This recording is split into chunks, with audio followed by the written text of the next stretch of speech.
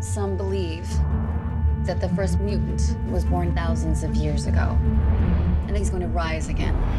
Here we go. Action. To have a brilliant actor like Oscar Isaac embody the villain brings a very powerful complexity into the character.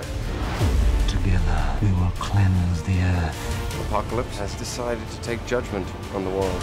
So he's gathered a team of mutants to wipe out the human race. Everything they've built will fall!